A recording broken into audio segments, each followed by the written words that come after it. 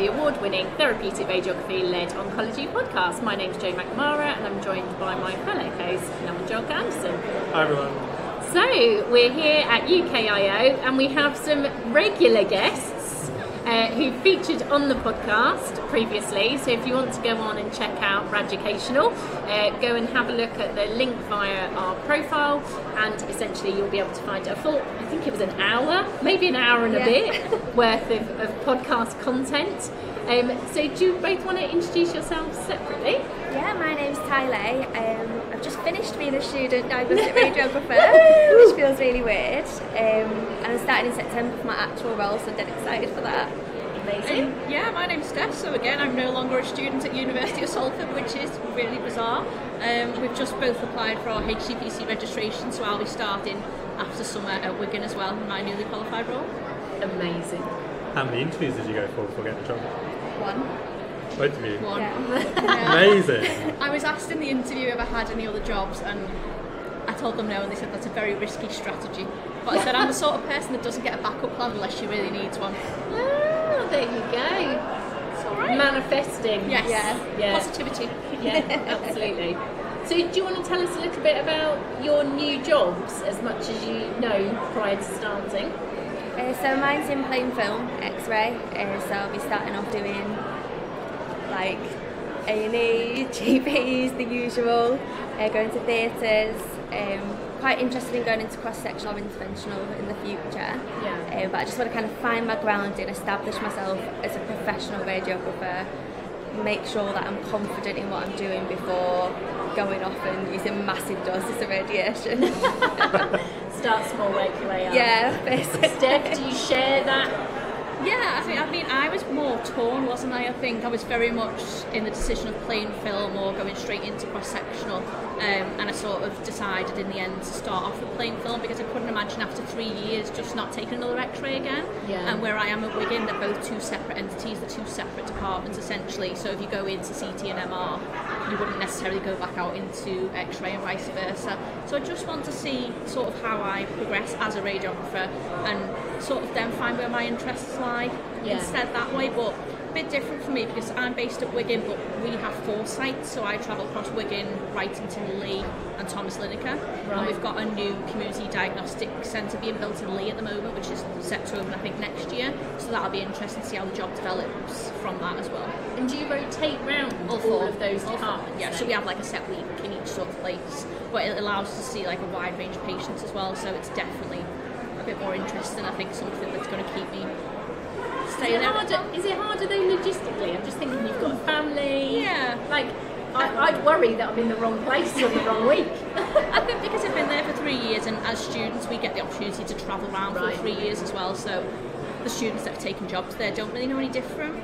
Yeah. So for us we just sort of go on with it, and it is my local hospital. I think Lee is the furthest away at half an hour, but the rest are on my doorstep, so it's not too bad, and it's nice to see sometimes outpatient.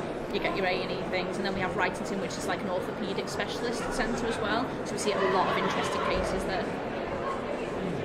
So thinking about the transition from student to qualified staff member, what do you think you're going to miss the most? Getting somebody to check your images, I think. I always like to have I like to go off and do them, but it's always nice to have someone double check it, and you know that you're not missing something, and you're not like you've not done it wrong, even though you know that you've done it right. It's You'll have a nice supernumerary period. Yeah. You'll be, you'll have like preceptorship. I presume you have preceptorship. Yeah. So we've got different preceptorships, haven't we? So mine's quite short, so mine's a 12-week one. Mine's a full year, mine's a 12-month preceptorship, so... Is that because you're across more sites? No, I think it was a difficult one. So Wigan was sort of almost hemorrhaging staff at a time, so I think they needed to have a look and see what was happening. I think during COVID, obviously everybody was just qualifying and being thrown in the deep end, and they've had a look and realised that preceptorship is needed a bit more to sort of bring people into it, so they're just trying to make it, and it doesn't mean that it's over the whole 12 months. You'll do, I think, similar to Thailay, so you'll get your 12 weeks, and then you'll get a check-in at 6 months, you'll get a check-in at 8 months, and then you get a check-in again at 12 months, and you have like a party, like a post-preceptorship party apparently, so that'll be interesting to see where that goes. Can I ask, there are lots in the video at the moment about retention of NHS staff. as people just entering a profession that people are leaving, what is going to keep you in a department? I'm just thinking for any managers listening, for any strategic leads. You know, there's lots at UKIO this year about workforce, but what's going to keep you in this profession? I think for me, training opportunities. Right. So there's talks at the moment about having like a rotational post. That's something that I would definitely be interested in doing, kind of having that additional training, being able to do different modalities. Yeah. And I think also sharing best practice as well. So there's quite a lot at my site at the moment where radiographers are speaking about what they're passionate about. Me and Steph are going to be doing a talk about social prescribing because we've managed to peck their heads enough that they'll let us in. So I think, yeah, like sharing best practice and CPD for me. I think for me, sort of being a mum of 2 young children, it's that work-life balance. So it's good, sort of like, you want to feel valued in work as well, so you want to feel like you're making a difference. And I get it's such high pressure, and sometimes people haven't got the time to be like, do you know what, you're doing a good job.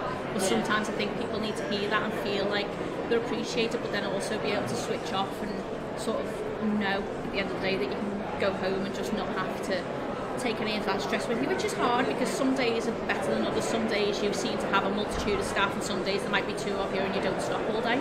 Yeah. And I think it's just remembering the good days. And I said to some of our students in second year, we did a lecture with them a few weeks back, and second year is really hard. I think it's probably the hardest out of 3 years, particularly at Salford as well. And I just said, remember that you applied for this degree for a reason. I said, remember your why. I said, sometimes it's really hard. I said, I never thought I'd be that student in second year that considered dropping out in second year because it was that difficult, and I just couldn't find that balance between sort of looking after my children and sort of having me time as well. And I did consider dropping out, but then I also remembered why I'd started it. I remembered that it was only another 12 months, and it is difficult, but I think you do need to sort of keep that focus in mind as well, and know that there are better days ahead. But it's like any job, isn't it, really? You're going to have bad, you're going to have good. So now that you're qualifying, if you could go back to your pre-uni self, what advice would you give that person? Believe in myself more. Be more confident. Definitely be more confident. That's been my biggest problem throughout the whole 3 years. Not so much this year, but towards the end of second year I started believing myself a lot more, and that's reflected on my exam results and my assessments, my oral presentations. I've been coming away with 80-85%, which is unheard of for me, particularly with my nerves. But definitely just believe in yourself, and I'm my own biggest enemy. And I think if I could tell first year Steph that, do you know what, it's going to be okay, and you're going to come away and be doing things like this, because I would never have even thought about it's her. She is my biggest cheerleader, to be honest, and she's definitely pushed me out of my comfort zone for a lot of things, and obviously I can only thank her for that, because I don't know whether I would be this person today. How'd you get her back? I don't know, I'll find some way, I'm sure. Wait till we're qualified. Maybe at your wedding. What about you? I think confidence, but I think for me more from a clinical side, because I'm quite confident with like my essay writing and things like that. I don't mind speaking to people, but I think clinically I'm always worried, like, is it going to be wrong? Is it kind of... And I held myself back a little bit from throwing myself into... So I was like, well, I don't want to irradiate someone and then it's not right and I've got to repeat it. So I think being a bit of a perfectionist, every time in first year I wanted it to be gold standard every time, and radiographers told me that's not realistic, especially when the patient's in a lot of pain and the conditions that they come in. And I think once I got that into my head, I was able to relax a bit more, and then my confidence grew. I was able to do it naturally when I wasn't worrying about making sure it was gold standard. The image was then gold standard. So I think that really.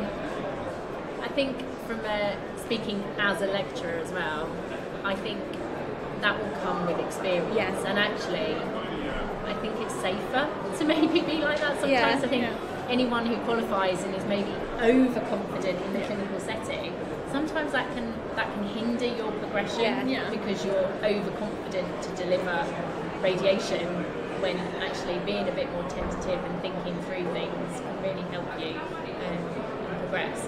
So obviously you run social media, Raducational. What is on the agenda now that you're qualifying? I think we've let it slip a bit.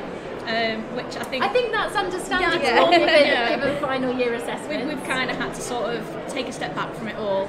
And I think we've had a bit of a sit-down chat, haven't we, last night and sort of over the last week, just to how we're going to bring it back again, because a lot of students sort of speaking to them at university, and then other people will just recognise you from social media, which is very bizarre because we don't see ourselves as anything special, but it's nice to sort of be recognised that way as well. So we definitely need to pick it up again.